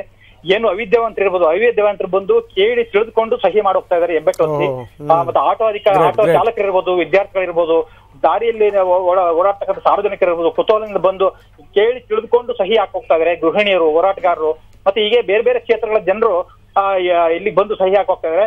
ಏನಂದ್ರೆ ಈ ಪ್ರಾಮಾಣಿಕ ಅಧಿಕಾರಿಗಳೇ ಚಾಮರಾಜನಗರದಲ್ಲಿ ಹಿಂದಿನಿಂದಲೂ ಬಹಳ ಒಂದು ಬೆಂಬಲ ವ್ಯಕ್ತ ಆಗ್ತಾ ಇದೆ ಅಂತ ಹೇಳ್ಬೋದು. ಯಾಕೆಂದ್ರೆ ಹಿಂದೆ ಹರ್ಷಗುಪ್ತಾ ಇದ್ದಾರೆ. ಹರ್ಷಗುಪ್ತಾ IAS ಅಧಿಕಾರಿ, ಅವರು ಚಾಮರಾಜನಗರ ಜಿಲ್ಲಾಧಿಕಾರಿ ಇದ್ದಾಗ ತುಂಬಾ ಒಳ್ಳೆ ಕೆಲಸ ಮಾಡಿದ್ರು. ಏನ್ DK ರವಿ ಹೆಸರು ತಗೊಂಡಿದ್ದಾರೆ, ಅಂತ ಹೆಸರನ್ನ 8-10 ವರ್ಷಗಳ ಹಿಂದೆ ಹರ್ಷಗುಪ್ತಾ ತಗೊಂಡಿದ್ರು. ಅವ್ರನ್ನ ಸರ್ಕಾರ ಇದ್ದಕ್ಕಿದ್ದಾಗಲೇ ವರ್ಗಾವಣೆ ಮಾಡಿದಾಗ ಇಡೀ ಜಿಲ್ಲೆ ಬಂದ್ ಮಾಡಿ ಒಂದು ದೊಡ್ಡ ಪ್ರತಿಭಟನೆ ಆಗಿತ್ತು. ಆದ್ರೂ ಸಹ ಸರ್ಕಾರ, ಅಂದಿನ ಕುಮಾರಸ್ವಾಮಿ ಅವರ ಸರ್ಕಾರ ಅವ್ರನ್ನ ಇಲ್ಲಿ ಇರ್ಗೋಡದೆ ಅವ್ರನ್ನ ಹೊರಗಡೆ ಹಾಕ್ತು. ಆಗ ಇಡೀ ಜಿಲ್ಲೆಯಲ್ಲಿ ಒಂದು ದಂಗೆ ರೀತಿಯ ಒಂದು ವಾತಾವರಣ ಉಂಟಾಗಿತ್ತು. ಹಾಗಾಗಿ ಚಾಮರಾಜನಗರ ಜಿಲ್ಲೆ ಯಾವತ್ತೂ ಪ್ರಾಮಾಣಿಕ ಅಧಿಕಾರಿಗಳನ್ನ ಬೆಂಬಲಿಸ್ತಾರೆ. ಅವ್ರು ತೊಂದರೆ ಆದಾಗ ಅವ್ರ ಪರ ನಿಲ್ತಾರೆ. ಅದಕ್ಕೆ ಈ ಒಂದು ನಡೀತಾ ಇರ್ತಕ್ಕಂಥ ಒಂದು ಸಹಿ ಸಂಗ್ರಹ ಅಭಿಯಾನ ಒಂದು ಸಾಕ್ಷಿಯಾಗಿದೆ ಅಂತ ಹೇಳ್ಬೋದು. ನಂದೀಶ್, ಎಲ್ಲಿಂದ ಶುರುವಾಯಿತು? ಎಷ್ಟಾಗಿದೆ ಸಹಿ ಅಂದಾಜು? ಈಗ ಸುಮಾರು 1,000ಕ್ಕೂ ಹೆಚ್ಚು ಸಹಿಯಾಗಿದೆ ಚಾಮರಾಜನಗರದಲ್ಲಿ. ಚಾಮರಾಜನಗರದ ಏನು ಚಾಮರಾಜೇಶ್ವರ ಪಾರ್ಕ್ ಮುಂಭಾಗ ಒಂದೇ ಕಡೆ ನಡೀತಾ ಇದೆ, ಬೇರೆ ಕಡೆ ಹೋಗಕ್ಕೆ ಆಗ್ತಾ ಇಲ್ಲ. ಆತರ ಒಂದೇ ಕಡೆ ಇವತ್ತು ಒಂದೇ ಕಡೆ ಸುಮಾರು ಜನ ಬಂದ್ ಸಹಿ ಹಾಕಾಗ್ತಾರೆ. ಹಂಗಾಗಿ ನಮ್ಗೆ ಬಿಡುವಿಲ್ಲದ ಕಾರ್ಯಕ್ರಮ, ನಾವು ಬೇರೆ ಕಡೆ ಹೋಗಕ್ಕೆ ಆಗ್ತಾ ಇಲ್ಲ. ಆತರ ಒಂದು ವಾತಾವರಣ ನಿರ್ಮಾಣ ಆಗಿದೆ Ranganath. S, thank you very much Nandish. Thank you so much. ನಾಯ್ಕ್ರೆ, ನೋಡಿ ರಂಗನಾಥ್ ಅವರೇ, ಬಹಳ ಸಂತೋಷ, ಎಲ್ಲರೂ ಸ್ಪಂದಿಸ್ತಾ ಇದ್ದಾರೆ. ಆದ್ರೆ ನಿಮ್ಮ ವರದಿಗಾರರಿಗೆ ಒಂದು ಮೆಸೇಜ್, ಯಾರಾದ್ರೂ ಪ್ರಶ್ನೆ ಕೇಳಬಹುದು. ಈಗ CBI central bureau of investigation, ಈ CBI ಏನಂದ್ರೆ ಬರೀ ಈ ಈ ಫೈನಾನ್ಷಿಯಲ್ ಟ್ರಾನ್ಸಾಕ್ಷನ್ಸ್ ನಲ್ಲಿ ಈ ಫ್ರಾಡ್ಗಳಾಗತ್ತಲ್ಲ, ಅದನ್ನ ತನಿಖೆ ಮಾಡೋತಕ್ಕಂತ ಒಂದು ಸಂಸ್ಥೆಯಾಗಿ ನಿರ್ಮಿಸಿದ್ರು. ಒಂದು ಈಗ sir, too much of technical ಇದೆಯಲ್ಲ, ಜನಸಾಮಾನ್ಯರಿಗೆ ಅರ್ಥ ಆಗಲ್ಲ ಸರ್. ಹೆಂಗ್ ಗೊತ್ತಾ, ನ್ಯಾಯ ಸಿಗಬೇಕು, ನ್ಯಾಯಾಂಗದ ಕಣ್ಗಾವಲಾಗಬೇಕು. ಹೌದೌದು, ಅಲ್ಲ ಬಂದೆ ಈಗ ಅಂತ ಒಂದು ಸಂಸ್ಥೆ ಈಗ ಇವನ್ ಇಂತ ಒಂದು ಸ್ಪೆಷಲ್ ಕೇಸಸ್ ಮರ್ಡರ್ ಅಂತ ನಾನು ಆ ಪದ ಉಪಯೋಗಿಸಲ್ಲ, ಸ್ಪೆಷಲ್ ಕೇಸಸ್ ನಲ್ಲಿ they have come in to assist ಅಂತ ನಾವು ಹೇಳ್ಬೋದು. It is an assistance along with investigation. ಈಗ ಯಾರು ಕೇಳ್ಬೋದು, CBI ಮೇಲೂ ನಿಮಗೆ ನಂಬಿಕೆ ಇಲ್ವಾ? ನ್ಯಾಯಾಲಯ ಯಾಕೆ ಬೇಕು ನಿಮಗೆ? ಯಾಕೆ ಅಂದ್ರೆ we want to give a judicial touch to the investigations. ಇದೇ ಉತ್ತರ. ಈ ಒಂದು ತನಿಖೆಗೆ ಈ ನ್ಯಾಯಾಂಗದ ಒಂದು ಸ್ಪರ್ಶ ಅಷ್ಟೇ. ಅದು ಎಷ್ಟು ಉಪಯುಕ್ತವಾಗುತ್ತೆ ಅಂದ್ರೆ, ಯಾವ ರೀತಿಯಲ್ಲಿ ತನಿಖೆ ನಡೀತಾ ಇದೆ, ಆ ತನಿಖೆ ಸಮಂಜಸವಾಗಿದೆಯಾ, CRPC ಅಡಿಯಲ್ಲಿದೆಯಾ, ಏನೋ ಲೋಪಗಳಿದೆ, ಅದನ್ನ ಹೆಂಗ್ ಸರಿಪಡಿಸಬೇಕು ಅಂತ ಆಗಿಂದ ಆಗ್ಲೇ ನ್ಯಾಯಾಲಯ CBIಗೆ ಅಡ್ವೈಸ್ ಮಾಡ್ತಾ ಇರುತ್ತೆ. ಅಂದ್ರೆ ತನಿಖೆ ಯಾವ ರೀತಿ ಆಗುತ್ತೆ, ಆ ತನಿಖೆಯ ವಿವರಗಳನ್ನು ನ್ಯಾಯಾಲಯಕ್ಕೆ ಸಲ್ಲಿಸ್ತಾ ಹೋಗಬೇಕು. ನ್ಯಾಯಾಲಯ ಇದಕ್ಕೆ ಸಂಬಂಧಪಟ್ಟಂಗೆ ಎಲ್ಲ ವಿವರಗಳನ್ನ ಕಲೆ ಹಾಕಿ ಅದನ್ನ ಪರಿಶೀಲಿಸಿ ತನಿಖೆ ಈ ಮಾರ್ಗದಲ್ಲಿ ಹೋಗಬೇಕು, ಹಿಂಗೆ ಹೋಗಬೇಕು ಅಂತ ಹೇಳುತ್ತೆ. With the assistance of the ಅಮಿಕಸ್ Curie, senior advocate ಅವರು ನೇಮಕ ಮಾಡಿ ಅವರು ನೋಡಿ, ಇದು ಎಷ್ಟು ಚೆನ್ನಾಗತ್ತೆ ಅಂದ್ರೆ ಯಾರ ಮನಸ್ಸಿನಲ್ಲಿ ಕಿಂಚಿತ್ತಷ್ಟು ಅನುಮಾನ ಇರೋದಿಲ್ಲ. ಹಂಗಾಗಬಾರದು ಅನ್ನೋದೇನೆ ಮೇಡಮ್. ನನಗಿದೇ ಒಂದು ಬಹಳ ನೋವಿನ ವಿಷಯ. ಇಂಥ ಒಂದು ದಕ್ಷ ಅಧಿಕಾರಿ, ಕೋಲಾರವನ್ನ ಅಷ್ಟು ಚೆನ್ನಾಗಿ ಒಂದು ನಿರ್ಮಾಣ ಮಾಡಿದಂಥ ಅಧಿಕಾರಿ, ಅಲ್ಲಿ ಒಂದು ಪ್ಲಾಸ್ಟಿಕ್ ರಹಿತ ಮಾಡಿದಂಥ ಅಧಿಕಾರಿ, ಇಂಥ ಒಂದು ಅಧಿಕಾರಿ ಇದ್ರು. ನಾನು ಹೇಳೋದು ಏನೂ ಇಲ್ಲ, ಆ್ಯಕ್ಚುಲಿ ಅಲ್ಲಿ ಜನರಿಗೆಲ್ಲ ಗೊತ್ತು. ಅವ್ರನ್ನ ನಾವು ಕಳ್ಕೊಂಡು ಅವ್ರ ಮನೆಯವ್ರಿಗೆ ಮತ್ತೆ ನಮ್ಮ ಎಲ್ಲರಿಗೂ ತುಂಬಾ ನಷ್ಟ ಆಗಿದೆ. ಈ ರೀತಿಯಾದ ನಷ್ಟನ ಭರಿಸೋದು ನ್ಯಾಚುರಲಿ ನಮ್ಮ ಈಗ ಏನು ಸರ್ಕಾರ ಇದೆ ಅವ್ರು ಮಾಡಲೇಬೇಕು. ದಯವಿಟ್ಟು ನಮ್ಮ ಏನು CBIಗೆ ವಹಿಸಿದೆ ಅದು ಕಾನೂನು ಅಡಿಯಲ್ಲಿ ಆದಷ್ಟು ಬೇಗ ಅದಕ್ಕೆ ಒಂದು ರಿಪೋರ್ಟ್ ಬರಬೇಕು. ಯಾರು ತಪ್ಪಿತಸ್ಥರು ಅವ್ರಿಗೆ ಯಾವುದೇ ಒಂದು ಮುಲಾಜಿಲ್ಲದೆ ಅವ್ರಿಗೆ ಶಿಕ್ಷೆ. ಅವರೇ, ನಾನು ಈ ಸಂದರ್ಭದಲ್ಲಿ ಇನ್ನು ಸ್ವಲ್ಪ ಲಾರ್ಜರ್ ಪಾಯಿಂಟ್ ಡಿಸ್ಕಸ್ ಮಾಡೋಣ ಅನ್ಕೊಳ್ತಾ ಇದ್ದೀನಿ. ಇವತ್ತು ರವಿ ಸಾವಿಂದ ಯಾರ್ಯಾರಿಗೆ ಎಷ್ಟೆಷ್ಟು ಅನ್ಯಾಯಗಳಾಗಿದೆ ಅನ್ನೋದೆಲ್ಲ ನಮಗೆ ಗೊತ್ತಿದೆ. ಆದರೆ ಇದರ ಹಿನ್ನೆಲೆ ಏನು ಅಂತ ಈಗ ನೋಡಿ, ಇವರಿಗೆ ಹಿಂದೆ ಇನ್ನೊಬ್ಬರು DC ಇದ್ರು, ಅವ್ರಿಗೆ ಹಿಂದೆ ಇನ್ನೊಬ್ಬರು ಮನೋಜ್ ಕುಮಾರ್ ಮೀನಾ ಅಂತ ಅಧಿಕಾರಿಗಳಿದ್ರು. He is also Young honest officer. ನಾನು ಈ ಕೆರೆಗಳ ಕೆಲಸಕ್ಕೆ ನಾನು ಪರ್ಸ್ನಲ್ ಎಕ್ಸ್ಪೀರಿಯನ್ಸಿಂದ ಹೇಳ್ತಾ ಇದ್ದೀನಿ, ಯಾರ್ಯಾರ್ದೋ ಜನರಲ್ ಆಗಿ ಹೇಳೋದಿಲ್ಲ. ಬಂಗಾರಪೇಟೆಯಲ್ಲಿ 1-2-3 ಕೆರೆಗಳು ತೊಗೊಂಡು ಅದನ್ನು ಸರ್ವೆ ಮಾಡಿಸಿ ಇದು ಮಾಡಿ, ನನಗೆ ಅಲ್ಲಿ ಗೊತ್ತಾಗಿದ್ದು ಏನು ಅಂತ ಹೇಳಿದ್ರೆ, ಇವರನ್ನು ಕರೆದ್ರೆ ಧಾರಾಳವಾಗಿ ಬರ್ತಾಯಿದ್ರು ಅವರು, ಅಲ್ಲಿನ ತಹಸೀಲ್ದಾರ್ ಇವರೆಲ್ಲ. ಆದರೆ ಅಲ್ಲಿನ ಲೋಕಲ್ ಪೀಪಲ್ ಇರ್ತಾರಲ್ಲ, ಅವ್ರೇನು ಮಾಡ್ತಾಯಿದ್ರು ಅಂದರೆ ಆ ಜಾಗಗಳನ್ನು ಈಗಾಗಲೇ ಎಷ್ಟೋ ಜನಕ್ಕೆ ಇದು ಮಾಡಿಕೊಟ್ಬಿಟ್ಟಿರ್ತಾಯಿದ್ರು, ಬರಬಾರೆ ಮಾಡಿಕೊಟ್ಬಿಡ್ತಾಯಿದ್ರು. ನೀರಿರೋಲ್ವಲ್ಲ, ಸೊ ಖಾಲಿ ಇರುತ್ತೆ ಜಾಗ ಅಂತ. ನಾವು ಹೋದಾಗ ಇವರು DC ಬಂದಾಗಲೂ ಕೂಡ ನಮ್ಗೆ ರಿಜಿಸ್ಟರ್ ಆಗಿದೆ ಅಂತ ಪೇಪರ್ಗಳು ಹಿಡ್ಕೊಂಡು ಬರ್ತಾ ಇದ್ರು. ಅದು ಆಗದೇ ಇರೋದಕ್ಕೆ ಅಂದರೆ DC ಬರದೇ ಇರೋದಕ್ಕೆ, ನಾವಲ್ಲಿ ಹೋಗದೇ ಇರೋದಕ್ಕೆ, ಈ ಕೆಲಸ ಮುಂದುವರಿದೇ ಇರೋದಕ್ಕೆ ಎಷ್ಟು ಬೇಕೋ ಅಷ್ಟು ಅಡೆತಡೆಗಳನ್ನು ಹಾಕ್ತಾ ಇದ್ರು ಅಲ್ಲಿನ ಲೋಕಲ್ನವರು, ನಮ್ಮ ಪಾಲಿಟಿಷಿಯನ್ಸು. ಇದರಿಂದ ಏನಾಗಿದೆ ಅಂತ ಹೇಳಿದ್ರೆ ಇವತ್ತು ದಿವಸ ರಾಜಕೀಯ ಅನ್ನೋದು ತುಂಬ ಕಲುಷಿತವಾಗಿ ಜನರಿಗೆ ಆಗಬೇಕಾಗಿರುವಂಥ ನ್ಯಾಯವಾದ ಕೆಲಸನ ಮಾಡದೇ ಇರೋ ಹಾಗೆ ತಡೆ ಹಾಕ್ತಾ ಇದ್ದಾರೆ. ಇದನ್ನು ಹೇಗೆ ನಾವು ತಪ್ಪಿಸೋದು ಅಂತ. ಅದರಿಂದ ಈ ರವಿಯವರ ಈ ಕೇಸನ್ನು ಇಟ್ಕೊಂಡು ನಾವು ಇನ್ನೂ ನಮಗೆ ದೊಡ್ಡ ಕ್ಷೇತ್ರದಲ್ಲಿ ನಡೀತಾ ಇರುವಂತಹ ಅನ್ಯಾಯ ಇದೆಯಲ್ಲ, ಇದನ್ನು ತಡಿಬಹುದಾ ಅನ್ನೋದನ್ನು ಕೂಡ ಯೋಚನೆ ಮಾಡಬೇಕಾಗಿದೆ. ಇದು ಬಹಳ ಸೀರಿಯಸ್ ಪ್ರಾಬ್ಲಮ್. ನೀವು ಕ್ಷೇತ್ರಕ್ಕೆ ಹೋಗಿ ಕೆಲಸ ಮಾಡಿದರೆ ನಿಮಗೆ ಗೊತ್ತಾಗುತ್ತೆ. ಕೆಲವು ಕ್ಷೇತ್ರಗಳಲ್ಲಂತೂ ಎಲ್ಲರೂ ಅಂತ ನಾ ಹೇಳೋದಿಲ್ಲ, ಅಲ್ಲಿನ ಇವರು ಪಾಳೆಗಾರರು, ರಾಜರು, ಸುಪ್ರೀಂ ಕೋರ್ಟು ಎಲ್ಲ ಅವರೇ. ನಾನು ಹೇಳ್ತೀನಿ ಮಾಡ್ರಿ ಅನ್ನೋ ಮಟ್ಟಿಗೆ ಹುಂಬತನದಲ್ಲಿ ಮಾತಾಡ್ತಾರೆ. Us if DC is A bonded labour ಅನ್ನೋ ಥರ ಮಾತಾಡ್ತಾರೆ. ಇಂಥ ಇವರು ರಾಜಕಾರಣಿಗಳು ಇದ್ದಾರೆ, ಶಾಸಕರು ಇದ್ದಾರೆ. ಇದನ್ನೆಲ್ಲ ಹೇಗೆ ನಾವು ಕಂಟ್ರೋಲ್ ಮಾಡ್ತೀವಿ? ಇವತ್ತು ರವಿದು ಒಬ್ಬರದೇ ಕೇಸಲ್ಲ. ಅವರಿಂದ ನಾ ಹೇಳೋದಲ್ಲ, ಮೊದಲೇ ಹೇಳಿಬಿಟ್ಟೆ, it's A great injustice to the society, to the moral of the society. ನಮ್ಮ ಮೊರೆಯಲ್ಲಿ ಇವತ್ತು ಹೇಳಿದ್ರು ಪಾಪ, ಯಾರು ತಂದೆ ತಾಯಿ ನಮ್ಮ ಮಕ್ಕಳೆಲ್ಲ ನೀವು ಪ್ರಾಮಾಣಿಕವಾಗಿ ಕೆಲಸ ಮಾಡಿ ಅಂತ ಹೇಳೋದಕ್ಕೆ ಸಾಧ್ಯ? ಏನೋ ಅಡ್ಜಸ್ಟ್ ಮಾಡ್ಕೊಂಡು ಹೋಗಿಪ್ಪ ಅಂತಾನೆ ಹೇಳ್ತಾರೆ. ಯಾವನಾದ್ರೂ ತಲೆ ಎತ್ತಿ ಹೃದಯ ಮುಟ್ಟಿಕೊಂಡು ಕೆಲಸ ಮಾಡೋ ಸಾಧ್ಯನಾ? ಅದರಿಂದ why we have come to this situation? ಏನು ರಾಜಕಾರಣ ಸಮಾಜ ನಂಬಿಕೆ ಕಳ್ಕೊಂಡ್ಬಿಟ್ರೆ ಈ ಒಂದು ಪರಿಣಾಮ ಏನು? ಇದು ತುಂಬಾ ದೊಡ್ಡ ದೌರ್ಭಾಗ್ಯ ನಮ್ದು. ಪ್ರಜಾಪ್ರಭುತ್ವ ಅಂತ ಹೇಳ್ಕೊಂಡು ನಾವು ಪ್ರಜಾಪ್ರಭುತ್ವ ನಾವೇ ಆರಿಸಿರುವಂತವ್ರು ನಮ್ಮ ತಲೆ ಮೇಲೆ ಕಲ್ಲು ಹಾಕ್ತಾ ಇದ್ದಾರೆ. ಇದನ್ನ ನಾವು ಅರ್ಥ ಮಾಡ್ಕೊಳ್ತಾ ಇಲ್ಲ. ಎಲ್ಲಿ ಇದಕ್ಕೆ ಕೊನೆಗಾಣಿಸೋದು? ಜಾತಿ ಅದು ಇದು ಅಂತ ಅನ್ಕೊಂಡು ಬೇಡದೆ ಇರೋದನ್ನೇ ತಂದು ನಾವೇ ನಾಶ ಆಗ್ತಾ ಇದೀವಲ್ಲ, ಆತ್ಮ ವಿನಾಶದ ಕಡೆ ಹೋಗ್ತಾ ಇದೀವಿ ಅನ್ನೋದು ನನಗೆ ತುಂಬಾ ದೊಡ್ಡ ನೋವು. ಆಮೇಲೆ ಇವತ್ತಿನ ದಿವಸ ಎಷ್ಟು ಜನ ತಂದೆ ತಾಯಂದ್ರು ಅವರ ಮಕ್ಕಳನ್ನ ಓದಿಸೋಂಥವ್ರೆಲ್ಲರಿಗೂ ಕೂಡ ಯೋಚನೆ ಹತ್ಕೊಂಡ್ಬಿಟ್ಟಿದೆ. ಖಂಡಿತ ಇವತ್ತು ನೀವು ಥಿಂಕ್ ಮಾಡಲೇಬೇಕು ಸರ್. ಇದು I think we have to tackle this also. ಇದು ಒಂದು ಕೇಸ್ ಅಲ್ಲ. ಆಮೇಲೆ ಇದ್ರ ಹಿಂದೆ ಬೇಕಾದಷ್ಟು ಕೇಸ್ಗಳಿದೆ. ಮುಂದೆ ಇಂಥದ್ದು ನಡೀಬಾರ್ದು ಅಂತ PDOಗಳು ಎಷ್ಟೊಂದು ಜನ ಸತ್ರು ನಿಮಗೆ ಗೊತ್ತಿದೆ. ಅಲ್ಲಿ ಗ್ರಾಮದ ಲೆಕ್ಕದಲ್ಲಿ ಎಲ್ಲ ಏನ್ ಗೊತ್ತಾ, ಇಂಟರ್ವೆನ್ಷನ್. ನೀವು ಪ್ರಾಮಾಣಿಕವಾಗಿದ್ರೆ ನೀವು ಇರೋದಕ್ಕೆ ಬಿಡೋದಿಲ್ಲ ನಿಮ್ಮನ್ನ. ನೀವು ಹಾಳಾಗಿ ಹೋಗಿ, ನಾನು ಹಾಗೆ ಬರ್ಬೇಕಾಯ್ತು, ನಾನು ಮಾಡೋದಕ್ಕಾಗ್ಲಿಲ್ಲ. ನನಗೆ ನೇರ ಕೇಳಿದ್ರು ಇವ್ರೆ, ನೀವ್ ಇವತ್ತು ಬಂದು ಓಟ್ ಹಾಕ್ತೀರಾ ಮೇಡಮ್, ನಾವು ಆಮೇಲೆ ಇರೋದು ಇದೇ ಮಾತು ಹೇಳಿದ್ರು. ನಾವು ಹೊರಟೆ ಹೋಗಾಯ್ತು, ಆಟ ನಮ್ ಟರ್ಮ್ ಮುಗ್ದಾದ್ಮೇಲೆ ನಾವು ಬಂದೇ ಬರ್ತೀವಿ, ಅವ್ರ ಆಟ ಆಡ್ಕೋತಾರ ಅವರು ಅಂತ ಓಪನ್ ಆಗಿ ಹೇಳ್ತಾರೆ. ಹೇಗೆ ನಾವು ಸರಿ? ಮಂಜುಳಾ ಮೇಡಮ್, ರವಾನೆ ಆಗಿರುವಂತ ತಪ್ಪು ಸಂದೇಶ ಇದೆಯಲ್ಲ, ಒಂಥರ ಸಮಾಜ ಅಲುಗಾಡಿಸ್ಬಿಟ್ಟಿದೆ. ನಾನು ತುಂಬಾ ವಿದ್ಯಾರ್ಥಿನಿಯರ ಜೊತೆ ಮಾತಾಡಿದ್ದೀನಿ ಇದೇ ಕೇಸಿಗೆ ಸಂಬಂಧಪಟ್ಟಂಗೆ. ಎಲ್ಲರಲ್ಲೂ ಕೂಡ ಇದೇ ಒಂದು ಅಭದ್ರತೆಯ ಮನೋಭಾವನೆ ಇದೆ. ಸರ್ ಬಿಡಿ ಸರ್, ನಾವು ಕೂಡ IAS ಆಗಬೇಕು ಅಂತಿದ್ವಿ, IPS ಆಗಬೇಕು ಅಂತಿದ್ವಿ, ಇಂಥ ವ್ಯವಸ್ಥೆನಲ್ಲಾದ್ರೆ ನೀನು ಏನು ಮಾಡೋಕ್ಕೆ ಸಾಧ್ಯ ಬಿಡಿ, ಯಾವುದೋ ಸಾಫ್ಟ್ವೇರ್ ಇಂಜಿನಿಯರ್ ಯಾವುದೋ ಮಾಡ್ಕೊಂಡು ಹೋಗೋಣ ಬಿಡಿ ಅತ್ಲಾಗೆ ಅನ್ನೋ ಮಟ್ಟಕ್ಕೆ ಬಂದಿದ್ದಾರೆ. ಇದನ್ನ ಹೆಂಗೆ ಸರಿ ಮಾಡ್ತೀರಿ? ಇದನ್ನ ಎಲ್ಲ ಸರ್ಕಾರಗಳು ಯಾವ್ದಾವ್ದೋ ಪಕ್ಷದ ಬರುತ್ತೆ ಹೋಗ್ತದೆ. ಇವತ್ತು ನಮ್ಮ ಸರ್ಕಾರ ಬಂದಾಗ ಇದೊಂಥರ ದೊಡ್ಡ ಸವಾಲು. ಯಾವುದೇ ಸರ್ಕಾರ ಇರಲಿ ಅದೊಂದು ರೆಸ್ಪಾನ್ಸಿಬಿಲಿಟಿ ಗೌರ್ಮೆಂಟ್ ಆಗೇ ಇರ್ತದೆ. ಹಾಗಾಗಿ ಎಲ್ಲಾ ಕೂಡ ಇಲ್ಲಿ ತಪ್ಪು ನಡೀತಾ ಇದೆ ಅನ್ನೋಂಥದ್ದು ಭಯ ಆಗ್ಲಿ ಆತಂಕ ಆಗಿ ಜನರ ಸಾಮಾನ್ಯರಲ್ಲಿ ಇರೋದು ಬೇಡ. ಈಗಾಗಲೇ ನಾವು CBI ಇಲ್ಲಿ ಕೊಟ್ಟಿದ್ದೇವೆ. ಇಲ್ಲೂ ಕೂಡ ನಾವು ಕೂಡ ಸೇರಿ ಜನರ ಜೊತೆಗೆ ಆದಷ್ಟು ಬೇಗ ಒಂದು 3 ತಿಂಗಳ ಒಳಗಡೆ ರಿಪೋರ್ಟ್ ಕೊಡ್ಲಿ. Let it be under the monitor of the judiciary also ಅನ್ನೋಂಥದ್ದು ಕೂಡ ನಿಮ್ಮ ಅಧ್ಯಯನಕ್ಕೆ ನಾನು ಸ್ವಾಗತ ಮಾಡ್ತೇನೆ. ಹಾಗಾಗಿ ಈ ವ್ಯವಸ್ಥೆ ನೋಡಿ, ಈ ಕರಪ್ಷನ್ ಅನ್ನೋಂಥದ್ದು ವ್ಯವಸ್ಥೆ ಎಲ್ಲಾ ಮಟ್ಟದಲ್ಲೂ ಬರ್ತಾ ಇದೆ. ಇದು ಇವತ್ತು ನಾವೇನೋ ದಕ್ಷ ಅಧಿಕಾರಿಯ ಒಂದು ಸಾವಿನ ಒಂದು ಮುಖಾಂತರ ಜನಾಂದೋಲನ ಆಗಿರುವಂಥದ್ದು ಇವತ್ತು ಜನರು ಎಷ್ಟು ಎಚ್ಚೆತ್ತುಕೊಟ್ಟಿದ್ದಾರೆ ಅಂದ್ರೆ, ಅದೇ ರೀತಿ ಎಲೆಕ್ಷನ್ಸ್ ಬಂದಾಗೂ ಕೂಡ ಅದೇ ರೆಸ್ಪಾನ್ಸಿಬಿಲಿಟಿಯಲ್ಲಿ ಇಂಥವ್ರನ್ನ ಆರಿಸಿ ಕಳಿಸಿದ್ರೆ ಅಲ್ಲಿ ಶಾಸಕಾಂಗ ಅಥವಾ ಇನ್ನೊಂದು ಅದು ಕಲುಷಿತ ಆಗುತ್ತೆ ಅನ್ನೋಂಥದ್ದು ಕೂಡ ಅವ್ರ ಮೇಲೂ ಜವಾಬ್ದಾರಿ ಇದೆ. ಯಾಕಂದ್ರೆ ಅವ್ರ ಗೆಲ್ಸಿ ಕಳಿಸೋಂಥವ್ರೆ ಪ್ರತಿನಿಧಿಗಳಾಗುವಂಥದ್ದು. ಯಾಕಂದ್ರೆ ಎಷ್ಟೋ ಒಳ್ಳೊಳ್ಳೆ ರಾಜಕೀಯ ಪ್ರತಿನಿಧಿಗಳು ಈಗ ಸುಮಾರು ಜನ ಇದ್ದಾರೆ.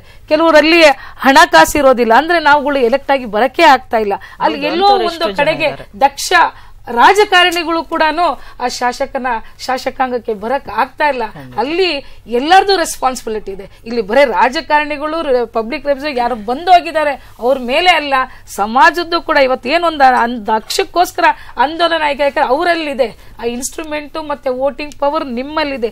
ನೀವು ವೋಟ್ ಹಾಕುವಾಗಂತ ನಮ್ಮ ಪ್ರತಿನಿಧಿ ನಮ್ಗೆ ಸರಿಯಾಗಿ ದಕ್ಷವಾಗಿ, ಯಾಕಂದ್ರೆ ಇವತ್ತು ಖಂಡಿತ ಎಲ್ಲ ಒಂದು ಸಮಕಾಲೀನ ವ್ಯವಸ್ಥೆನಲ್ಲಿ ಒಂದೊಂದು ದೊಡ್ಡ ಪ್ರಾಬ್ಲಮ್ ಆ ಸಮಾಜ ಅದರಲ್ಲಿ ಎತ್ತಿ ಕಾಣುತ್ತೆ. ಇವತ್ತಿನ ಒಂದು ಸಮಕಾಲೀನ ವ್ಯವಸ್ಥೆನಲ್ಲಿ ಈ ಭ್ರಷ್ಟಾಚಾರ ಖಂಡಿತ ಒಂದ್ ನಿಮಿಷ ನಾನು ಕಂಪ್ಲೀಟ್ ಮಾಡ್ಬಿಡ್ತೇನೆ. ಖಂಡಿತ ಒಂದಲ್ಲ ಒಂದು ಚೇಂಜ್ಡ್ ಗೌರ್ಮೆಂಟ್ ನೋಡ್ತಾ ಇದ್ದೇವೆ. ಚೇಂಜ್ಡ್ ಯಾಕಂದ್ರೆ ಅವ್ರಿಗೆ ಬೇರೆಯವರು ಬದಲಾವಣೆ ತರುವಂತದ್ದು ಖಂಡಿತ ಇದು ಎಲ್ಲೋ ಒಂದು ಕಡೆಗೆ ಹೌದು ಇಟ್ ಈಸ್ ರೆಸ್ಪಾನ್ಸ್. ನಾನು ಒಂದು ಏನು ಗೊತ್ತಾ, ಈಗ ನಿಜ ಹೇಳ್ತೀನಿ ಕೇಳಿ, ಈಗ ಕಾಲ ಹೇಗ್ ಬಂದ್ಬಿಟ್ಟಿದೆ ಅಂದ್ರೆ ಮುಂಚಿನ ಕಾಲ ಹೊಟ್ಟೋಯ್ತು, ಅವ್ರ ಪೇಪರ್ ಅಲ್ಲಿ ಬರೆದು ಅಲ್ಲ ಕೇಳಿ ಅದು ಜನಸಾಮಾನ್ಯರಲ್ಲಿ ಎಲ್ಲ ಓದಿರೋಂತ ಜನ ಆ ಪೇಪರ್ ನ ಓದಿ ಎಲ್ರು ಬಾಯಲ್ಲೂ ಹೋಗೋದಕ್ಕಿಂತ ಈಗ ಮಾಧ್ಯಮ ಇದೆ. ವಿದ್ಯಾವಂತರಲ್ಲ ಅವಿದ್ಯಾವಂತ ಒಬ್ರು ಫಾಸ್ಟ್ ಆಗಿ ಬ್ರೇಕಿಂಗ್ ನ್ಯೂಸ್ ಗಳನ್ನ ಹಾಕ್ತಾ ಇರ್ತಾರೆ ಸಣ್ಣ ಸಣ್ಣ. ಹಾಗಾಗಿ ರೆಸ್ಪಾನ್ಸಿಬಿಲಿಟಿ ಆಗಿ ಇಂತ ಪ್ರತಿನಿಧಿಗಳನ್ನ ಇವತ್ತು ನಾನು ಹೇಳಲೇಬೇಕಾಗಿತ್ತು. ಅದು ಯಾವುದೇ ಪಕ್ಷದಲ್ಲಾಗಿರ್ಬೋದು, ಯಾರಾದ್ರೂ ತಪ್ಪು ಮಾಡಿದಂತ ಒಂದು ಪ್ರತಿನಿಧಿಗಳನ್ನ ಆ ಒಂದು ಭಯ ಇರಬೇಕು ಅಂತ ಹೇಳ್ತೀನಿ ನಾನು. ಖಂಡಿತ ಇದ್ದೇ ಇರುತ್ತೆ, ಯಾರು ತಪ್ಪಿಸ್ಕೊಳಕ್ ಆಗಲ್ಲ. ಕೇಳ್ರಿ ಇಲ್ಲಿ ಇವತ್ತು ಕಾನೂನು ಎಲ್ಲರಿಗೂ ಗೊತ್ತಿದೆ. ಪ್ರೈಮ್ ಮಿನಿಸ್ಟರ್ ಇದ್ರು ಕೂಡ ತಪ್ಪಿಸ್ಕೊಳಕ್ ಸಾಧ್ಯ ಇಲ್ಲ. ಅಷ್ಟೊಂದು ಟ್ಯಾಂಪರ್ ಆಗೋದಿಲ್ಲ. ನೀವ್ ಹೇಳೋದು ಕೂಡ ಇನ್ನೊಂದು ಮುಖಾನು ಇರುತ್ತಲ್ಲ. ನಾವು ಕಂಪ್ಲೀಟ್ ಆಗಿ ಪಾಪ ಜನರು ಇವತ್ತೆಲ್ಲರೂ ನೊಂದಿದ್ದಾರೆ. ಕಂಪ್ಲೀಟ್ ಆಗಿ let us not misguide, let them have A hope, they will get justice ಅನ್ನೋಂಥದ್ದು ಯಾರಾದ್ರೂ ಹೇಳ್ಬೇಕಲ್ಲ. ರಾಂಗ್ ಇಂಟರ್ಪ್ರಿಟೇಷನ್ ಗಿಂತ ಇನ್ನೊಂದು ಮುಖದ ಒಂದು ಶೇಡ್ ಕೂಡ ನಾವು ಕೊಡೋಣ ದಯವಿಟ್ಟು. Let us make A effort. Congress ಅಂತಲ್ಲ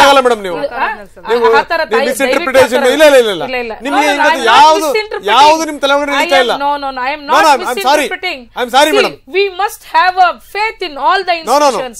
If that goes wrong, of course there are many other ಈಗ ಮನುಷ್ಯನಿಗೆ ನೋಡ್ರಿ ಮನುಷ್ಯನಿಗೆ ಮಾಡಿದ ತಪ್ಪುಗಳೇ ತಪ್ಪಲ್ಲ ಅಂತ ಅಂದ್ಬಿಟ್ರೆ ಇನ್ನೇನ್ ಸರಿ ಮಾಡ್ಕೊತೀರಿ ನೀವು? ಸರಿ ಮಾಡ್ಕೊಳ್ಳಲ್ಲ ನೀವು. ಪೂರ್ತಿ ತಪ್ಪಂತಲ್ಲ, ಎರಡೂ ಮುಖದ ಒಂದು ಭಾವನೆಗಳನ್ನ ನಿಜ ನಾವು ಹೇಳ್ಬೇಕಾಗುತ್ತೆ. ಎಲ್ಲ ತಪ್ಪಾಗ್ತಾ ಇದೆ. ಇಲ್ಲ ತಪ್ಪಾಗಿಲ್ಲ, ಹೋಗ್ಬಿಟ್ಟಿದೆ, ಎಲ್ಲೋ ಏನೋ ತಪ್ಪಾಗ್ಬಿಟ್ಟಿದೆ ಮೇಡಮ್. ಅದು ಅಭಿಪ್ರಾಯಗಳು.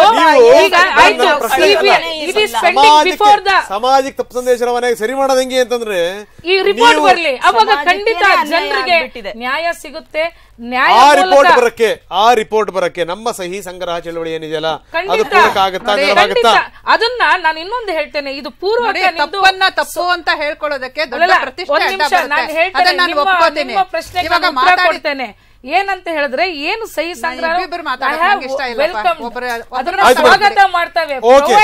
ಪ್ರೊವೈಡೆಡ್ ಇದು IPL ಮೂಲಕ ಹೋಗಿ ಅದನ್ನ ಅಫ್ಕೋರ್ಸ್ ಕಾನೂನು ರೀತಿಯಲ್ಲೇ ಹೋಗ್ಬೇಕಾಗುತ್ತಲ್ಲ, ಸಕ್ಸಸ್ ಆಗುತ್ತೆ ನಿಮ್ಮ ಸಹಿ ಸಂಗ್ರಹ. ಇಟ್ ಇಸ್ ಡೆಫಿನೆಟ್ಲಿ ಇಲ್ಲ ಎನ್ಕರೇಜಿಂಗ್ ಫಾರ್ ದ ರಿಫಾರ್ಮೇಷನ್.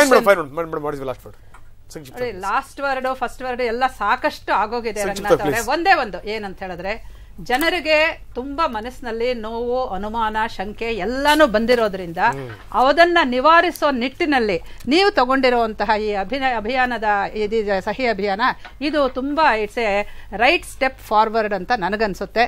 ನಮ್ಮ ಹ್ಯೂಮನ್ ರೈಟ್ಸ್ ಇದನ್ನವರು ಕೂಡ ಲೀಗಲ್ ಆಗಿ ಹೇಗೆ ಅದನ್ನ ನೋಡಬೇಕು, ರಾಜಕೀಯನ ಬಿಟ್ಟು ಅನ್ನೋದು ಬಹಳ ಚೆನ್ನಾಗಿ ಜನರಿಗೆ ಗೊತ್ತಾಗೋ ಹಾಗೆ ಹೇಳಿದ್ದಾರೆ. ಈ ದಿಕ್ಕಿನಲ್ಲಿ ನಡೆದಿದ್ದೆ ಆದ್ರೆ ಬಹುಶಃ ಜನರ ಮನಸ್ಸಿನಲ್ಲಿರುವಂತಹ ಈ ಆಶಂಕೆಗಳೇನಿದೆಯೋ ಅದಾದ್ರೂ ಸ್ವಲ್ಪ ಕಮ್ಮಿ ಆಗಬಹುದಾ ಅನ್ನೋದು ನನ್ನ ಆಸೆ. ಅದು ಆಗಬೇಕು ಅನ್ನೋದು ಕೂಡ ನನ್ನ ಅಪೇಕ್ಷೆ. ಸರ್ ರಂಗನಾಥ್ ಅವರೇ, ಸಂಕ್ಷಿಪ್ತವಾಗಿ ಹೇಳೋದಾದ್ರೆ ಸ್ವಾಮಿ ವಿವೇಕಾನಂದರು ಒಂದು ಹೇಳಿದ್ರು, ಇಫ್ ಇಟ್ ಇಸ್ ದೇರ್ ಕರ್ಮ to suffer, it is our ಕರ್ಮ to retrieve them from the sufferings ಅಂತ. ನೀವ್ ಆ ಕೆಲಸ ಮಾಡಿದಿರೋ ಹೊಗಳಕ್ಕಲ್ಲ.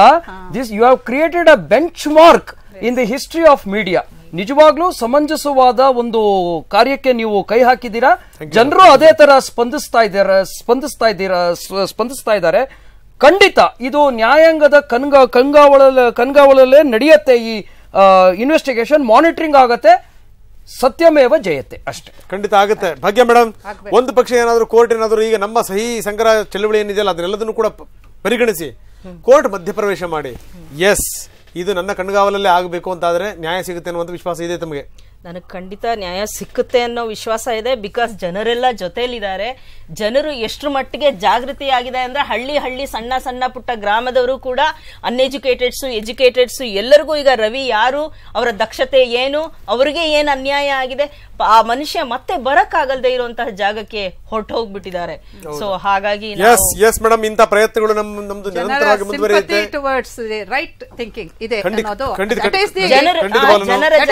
ಖಂಡಿತವಾಗಲೂ ಇದೊಂದು ಸಂಗತಿ ಅಲ್ಲ, ಇನ್ ಯಾವುದೇ ಸಮಾಜದಲ್ಲಿ ಏನೇ ಈ ರೀತಿಯ ಎಡವಟ್ಟುಗಳಾದಂತಹ ಸಂದರ್ಭದಲ್ಲಿ ಇದು ಕೂಡ ಬೇಕು. ನಿಜವಾಗ್ಲೂ ಖಂಡಿತವಾಗ್ಲೂ ಸಮಯ ನ್ಯೂಸ್ ಇದರ ಜೊತೆಗೆ ನಿಂತೆ ನಿಲ್ಲುತ್ತೆ. ಸಮಾಜದ ಜೊತೆಗೆ ಸಮಾಜದ ಜನ ಕೂಡ ನಮ್ಗೆ ಎಲ್ಲ ರೀತಿಯ ಬೆಂಬಲವನ್ನು ವ್ಯಕ್ತಪಡಿಸ್ತಾ ಇದ್ದಾರೆ. ಅದು ಬಹಳ ಗಮನಿಸಬೇಕಾದಂತಹ ಸಂಗತಿ. So thank you very much. ಎಲ್ಲ ಅಧ್ಯಯನ ಕೂಡ ಬಹಳ ಅದ್ಭುತವಾಗಿ ಮಾಡಿದ್ದಾರೆ. ಹೆಣ್ಣು ಮಕ್ಕಳ ಮೇಲೆ ಆಗ್ತಾ ಇರುವಂತ ಒಂದು ದೌರ್ಜನ್ಯ ಅತ್ಯಾಚಾರಗಳ ಬಗ್ಗೆ ಎಷ್ಟು ಒಳ್ಳೆ ಅಧ್ಯಯನ ಮಾಡಿರುವಂತದ್ದು. ಇವತ್ತು ಸ್ವಲ್ಪ rate of atrocities against women ಕಡಿಮೆ ಖಂಡಿತ ಆಗಿದೆ. Thank you very much. ಮಾತಾಡಿದ್ರಿ. ಈಗ ಒಂದು ವಿರಾಮ ತಗೊಳ್ತೀನಿ. 12 ಗಂಟೆಗೆ ಮತ್ತೆ ನಮ್ಮ ವಿಶೇಷ ಕಾರ್ಯಕ್ರಮ ಶುರುವಾಗುತ್ತೆ. Thank you very much.